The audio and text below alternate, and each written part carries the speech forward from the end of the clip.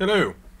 So I've been struggling with shucking some Seagate hard drives, specifically the 2.5-inch variants, so the desktop or laptop factor hard drives. Although they aren't really. I had a lot of issues with it, so let's just go through the process here. This is what you get out of it. It's a Barracuda drive. It's an ST4000LM024. Well, and I say it's not a laptop drive because if you look at, yeah, it's in this bracket because I tested it in one of my servers. But you can see that it's like twice as tall as a regular SSD. So it's not really a laptop drive. I wouldn't call it that. It would not fit in most laptops. But actually, well, the process is very, very easy. There are no tricks involved with Seagate drives, as there is with a lot of other manufacturers, especially Western Digital has done a lot of things to make their drives harder to shuck, especially their 2.5-inch drives. They will remove the actual SATA connector from their drives and solder on like one of these USB adapters. This is a USB 3 point something adapter that just slots on like so. And yeah, in the Seagate drives, that's just snapped on there, and you can just pull it off once you shuck the drive, and you have a regular SATA drive. So there's no trickery in that regard. Getting the cases open, while slightly destructive, it's actually also quite easy. You can see this one must be from the expansion portable, and you'll see at least like half the clips are broken on this one. Then we see this is from the One Touch. Actually, other than it being slightly bent, it seems all the pins are intact and so on. So we can probably reassemble this, maybe even well enough that Seagate wouldn't know that it's been opened.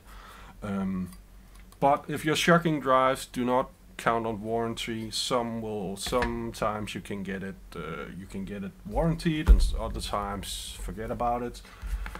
We do this because it's cheap. It's about $100 for a drive like this, a little more maybe. Whereas if I were to buy it without it being in one of these enclosures, it will cost close to $150, and that's why we do it. Yeah, but like I said, I had some issues with this. It was not actually getting this open, getting the drive out. It was actually getting to run. And it turns out it was probably pretty much my own mistake, but it's just something to be aware of. Now, if you know anything about shucking drives, that's this process is called, when you take an external drive and pull the drive from inside it to use as an internal drive in your NAS servers or whatever. For instance, Western Digital has some drives that where you need to cover up some of the pins on the SATA Power connector, otherwise they will not function.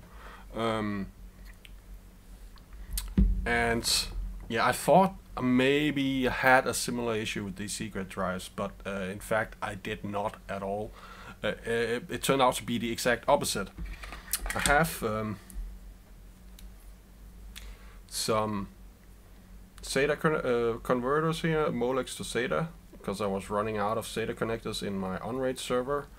And you might notice right here, it's it's have one of the pins blanked off. There should be one more cable in here. That's because this does not actually have any 3.3 volt power going through it, and that would be the last 3 pins on here in this side, I think. And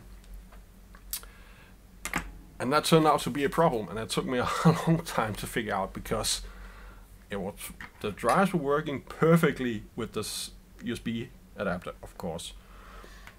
Then when I put it in my UnRaid server, was this adapter was not working. Then I tried put it in one of my HP servers on the SAS backplane there. It was working perfectly. And I tried putting it into a different system. It was working perfectly. Put it back into my UnRaid server again, actually with a different adapter, but it had the same problem. It wasn't working. And the thing is, these adapters, they've, in my experience, they were perfectly fine with all my 3.5 inch drives, but the 2.5 inch, not so much, or at all, in fact. And it was really weird, because I did actually get it to kind of work a couple of times. It would show up in UnRaid, and I tried to clear it, run the pre-clear thing on it, and it was just, it will be really flaky. It will drop out, and I looked into the UnRaid logs. It said link down, link up. We've set the link speed lower, and yeah, it was not working as intended. That's for sure. And it just seems like if it's not getting the 3.3 volt power on here, then it won't initialize correctly, even though. And that's the funny thing. Yeah, I probably can't show this close enough. Well, maybe. You can see there's like right there. There's like 3 pins missing. That's all the 3.3 volt rails. They're missing on this. But if I stick it in a machine and doesn't supply that, it will not work. So I mean, this controller, or this USB thing here, must do it must send some special signal to tell it to run in some other mode where it doesn't need that. Because it seems like if it's not supplied when you stick it in anything other than this, it does need that. Otherwise this drive will not initialize. It will probably not show up in your BIOS. If it does show up in BIOS, when you do get into your operating system, it will drop in and out. If it shows at all, it will not function properly. Okay, so that's yeah, I thought I should just share that knowledge. So Seagate 2.5 inch drives. I mean, I looked at what else they have. Of course, they also have some SSD variants. I didn't go for those, but we have these. We've also got one called the what's it called? The basic, and then there's one more expansion rescue or something. I don't remember. There's one more, and then there's also like the PS4 port game drive as well. And they seem to be pretty much all the same. There's slight design differences, but I expect if you buy the 4 terabyte variant in the start of 2021, you're probably gonna get an ST4000LM024 drive. That's an SMR drive. Be aware, this is not for like heavy load application where you're reading and writing to it 24/7. This is going in my UnRaid server. It's gonna store, it'll be pretty much cold storage. I mean, it's for my Plex and whatnot. Occasionally I'll play a movie off of it, you know, otherwise it's gonna be sitting idle like 99% of the time. So SMR for my use case is perfectly fine. But if you're putting it into an not UnRaid but an actual RAID array, it will be spinning a lot and so on. That's probably not a good idea, and you won't expect great performance from it.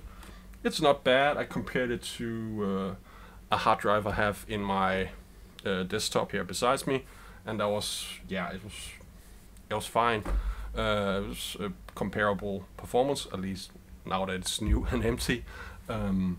So yeah, but just be aware, it is SMR, and yeah, I've just been pulling my hair on this. I actually moved my entire fucking UnRaid array to a different motherboard, CPU and RAM, because I was having issues, partly because of this, that probably just made everything a lot worse, but also I realized in the process of trying to get this to work that my UnRaid server would only actually boot half the time. The other half, it would hang in BIOS, and when it did boot, then again 50% of the time it would say it had single channel memory, and then 50% of the time it would say it had dual channel memory, which is not good.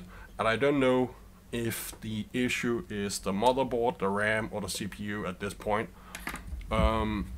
So I pull out the controller and all the disks and attach it to another system. It's up and running. It's running pre-clear on the disk right now, which you can maybe just see here. It's running pre-clear, so it's been doing pre-reads, now it's erasing the disk. Everything seems to be absolutely fine. And as part of the whole thing, I also tried to do a low level format on one of these. Shouldn't be necessary, but I mean, if it completes without errors, then probably know that disk is fine, so I don't have to actually do all the pre-read and pre-erase stuff. I can just clear it once I put it into UnRaid. Yeah, so that's my slightly frustrating experience with the Shucking Seagate disks, but it turned out it was probably mostly my fault, and apparently nobody else had this issue at all, so meh.